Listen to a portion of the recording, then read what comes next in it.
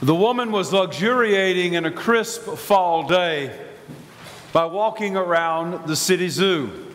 She sauntered around the twisting paths that she knew so well, pausing first amongst the reptiles, which were not her favorites. But then she went on to the pachyderms, and she was always fascinated by the rhinos and the hippos with their primeval girth. The birds were everywhere. They were in their exhibit area. They were all around the rest of the zoo. They were even outside the zoo, and they filled her with a lightness of heart. But her favorites by far were the primates. She always wondered when she peered at the chimpanzees or the monkeys if, with their enlarged mammal brains, that they were considering her at the same time. But she really loved the gorillas. Oh, she loved the gorillas. And on this day, she was let down because when she came upon the western lowland gorilla, he was asleep. She really enjoyed watching him kind of march around his pen, demonstrating that he was indeed the king of the jungle. In fact, he was the king of the zoo. But he didn't look like it today. He was sort of on his haunches with his head leaning against the bars, and he was in slumberous bliss. The woman wondered, was he dreaming of his ancestral home in Rwanda? And she just stood there and contemplated him for a long time. She just watched him, and she really didn't mind that individuals and groups were going by one after the other. The time just went on as she observed this great gorilla. She realized as she kind of meditated on his beautiful profile that she loved him in some way. She loved him. And then as the time went on, she took her hand and she reached over the barrier and into the bars, and she gently stroked his cheek. And all of a sudden, a black arm came up and pinned her to the pen, pulled her over the barrier, mauled her face, mauled her arms, mauled her torso. If 3 zookeepers had not raced over and punctured the great beast with 3 tranquilizers, she would have died. Of course, she was rushed to University Hospital, where she endured a succession of grueling surgeries. Finally, after almost a day's worth of surgeries, she was wrapped up like a living mummy, and she was sent to the intensive care unit. Her dear friend Gail had spent the night in the ICU waiting room, and when she was finally told she could go see her friend who was now awake, she did so with trepidation. She walked into the room, and oh my goodness, Gail found her friend just wrapped up from head to toe with some of the wounds were sort of seeping, and she looked horrible. And so she said to her friend in the bed, she says, You must be in great pain. You must be in great pain. And all of a sudden, against all expectations, her friend muscled herself up on her elbows in that hospital bed and said, "Pain! Pain! I'll tell you about pain. After I reached out to him, he doesn't write and he doesn't call." Talk about looking for love in all the wrong places. And once we get beneath the dark humor of this story, we realize it's communicating to us a rather deep gospel truth. And that is, only God's love can complete us. Only God's love can complete us. And yet, we continue to give our first and foremost love, We continue to shower our love on those things and those people who cannot possibly fill the hole that's within us. We're all guilty. We're all guilty. And that's the reason this is the gorilla in the room. Jesus tries to attend to this misdirected affection in a most really startling, if not a staggering way. He is on the winding path from Galilee up to Jerusalem. And as he makes his way, there's a veritable throng of people following him, the largest that will ever follow him, such that would make a modern rock star green with envy. And yet, he turns around on this twisting path, and he does his best to get rid of most of them. Now, why would Jesus do that? Why would he get rid of his adoring crowd? Well, let me set the stage for us. Just before Jesus undertakes this particular leg of his journey, his ongoing journey from Galilee to Jerusalem, he enchants his public with a story that would enchant most any of us because it's about a king. No, Scott, it's not about Elvis. It's about a king. And the king was going to put on a wedding banquet for his son, the prince. And he had the palace grounds decorated resplendently. He ordered a sumptuous feast be prepared such that it would put the Waldorf Astoria to shame. He had beautiful invitations written in raised gilded script, and he sent his messengers out to all the right people to come and enjoy the wedding feast. And there they went out. But when they came back, they were hanging their heads because almost all the right people, almost all the beautiful people said, no thanks. And they gave lame excuses. Lame, shallow excuses. Well, this incensed the king, but it did not thwart him. He said, okay then, okay, we're going to fill up this feast. I want you messengers to go out to the highways, byways, and hedges. Go to the outskirts of town. I want you to gather in all the people from the exurbs who never get invited to anything fancy. I want you to invite them. And I'll tell you what else. Go find the blind and the lame and all the folks that polite people don't want to be seen with. Ask them to come too. And sure enough, the messengers went out, and here they came in streams. And when the hall was packed, the king closed the doors and he said, those first people I invited will not get one crumb of this feast. Well, it's not just a good story, it's also a prophecy. Because Jesus has that group from all the highways and byways and hedges, all those groups are amongst the polite people. They're thronging behind Jesus. I mean, they're in a great wave behind him.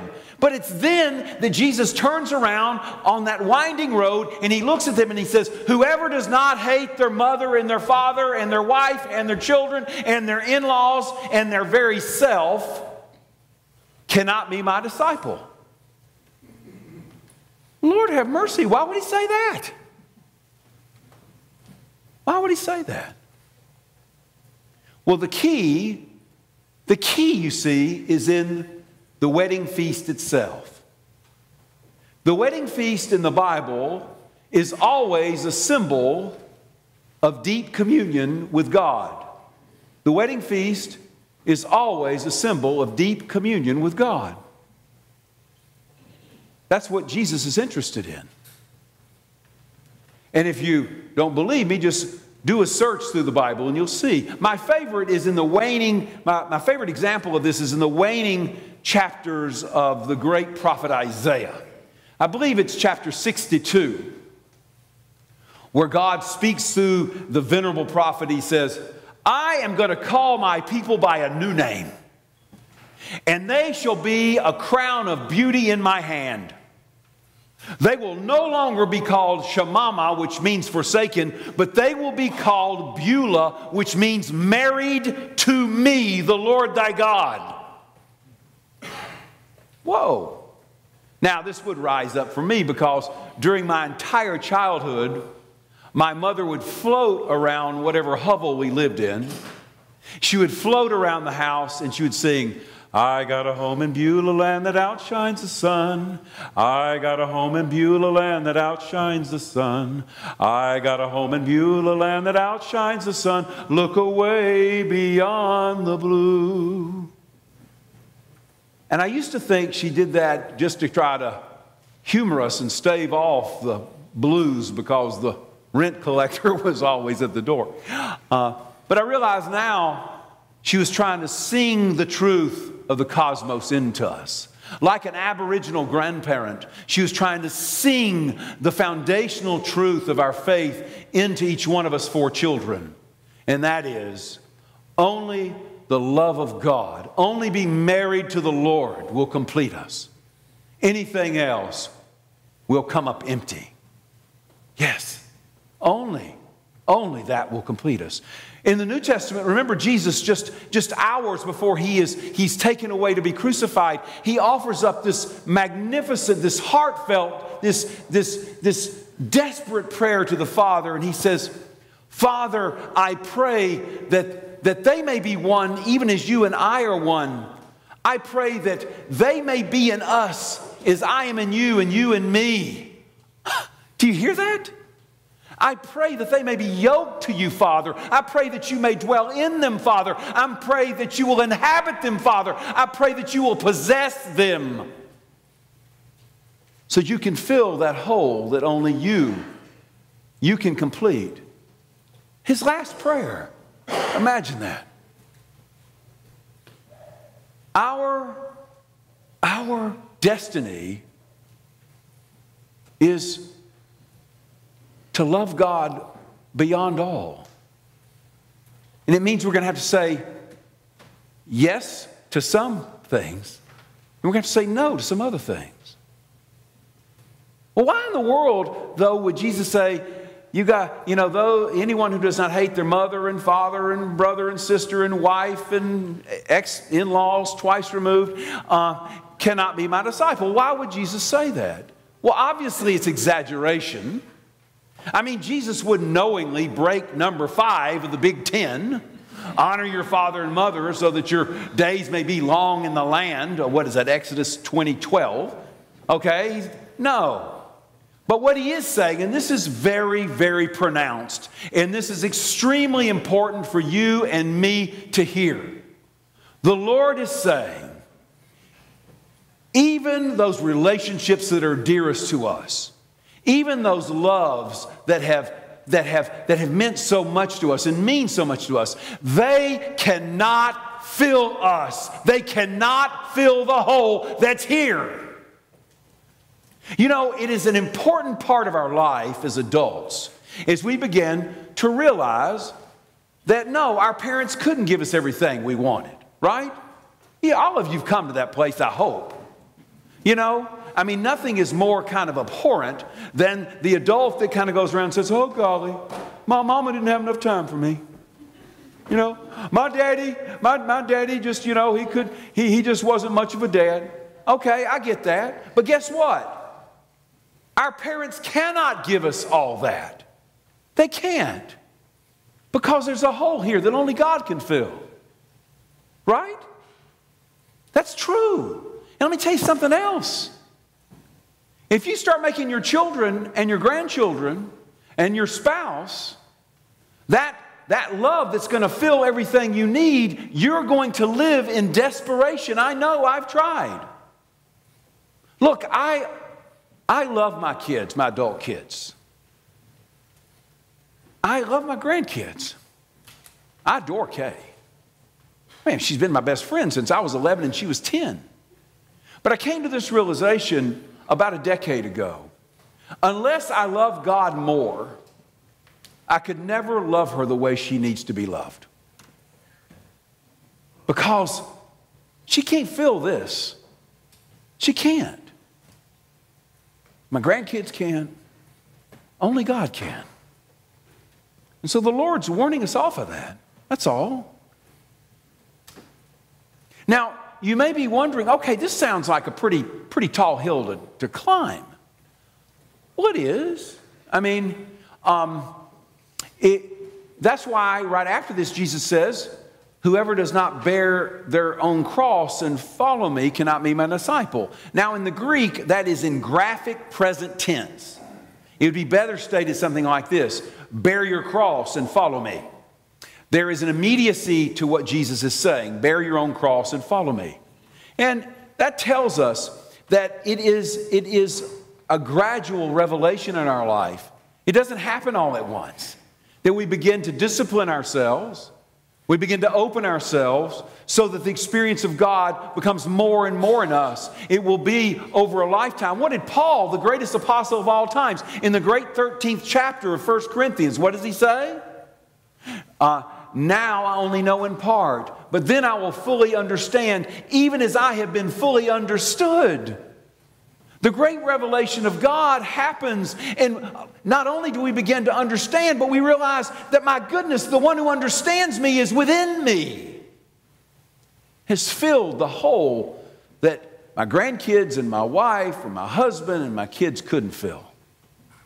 They're great. And let me just say this. We are meant to shower our love on those people that God puts in our path. There's no doubt about it. And there's not some quotient of love. It's not like you give out so much and there's none left. The more you give, the more you get. But until the Lord begins to fill us, we will not be able to love that way. Take it from a pro who's tried the other way. We'll be able to love the way we should. And then the Lord at the end says, he says, so listen, folks, which one of you would start to build a big tower, but not kind of look at, see if you had the materials you needed to finish that tower before you started? And then he says, which one of you yahoos would wage war with your 10,000 soldiers against the guy, down the block that has 20,000 soldiers without counting the cost? And of course the answer is, well, none of us. And that's a very potent conclusion to this. The Lord is saying, this is rigorous stuff, okay? This opening ourselves to God is not for the faint-hearted. It is for those who are willing to walk the long, winding road with Him. And sometimes it's going to be tough. But there's a persistence and there's a doggedness about it. And the payoff is beyond anything we expected. On this first day of Sunday school, which is an important day for me, even after I was ordained, I coached high school football for about a decade. And in those days, especially in Tennessee, I remember the first day of practice, and it was a little cooler, if you can imagine such a place. And the fresh cut grass would greet me, and the fresh-faced kids would show up. Hey, this season's going to be better, coach. And all of us coaches would be kind of ready. We'd say, yeah, you're right. There's a sense of expectation all around. Well, that's the way I feel today on the first day of Sunday school. That's the way I feel. But let me tell you what my real dream is. My dream is not so much that we learn a million things. I want us to know about the Bible. I want us to know about our faith, about our prayer book and all that. But what I really want is this. I want us to sing the deep truth of the cosmos into each other's life. I want us to communicate as deeply as possible that we were made to be married to the Lord who made everything. And I want us to be persistent, and I want us to be serious about that, because I am quite certain there is a gorilla hanging around this room. Please stand.